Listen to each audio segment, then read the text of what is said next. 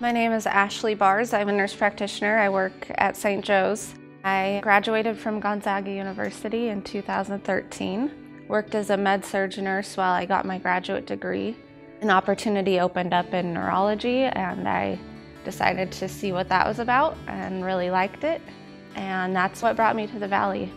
As a nurse practitioner, I am able to diagnose patients, prescribe medications, order imaging, order lab work, and treat their diseases. The reason why I became a nurse practitioner is because I really love healthcare. I loved being a nurse, but I felt sometimes that I wanted to take it to the next level of being able to impact people's lives in a positive way.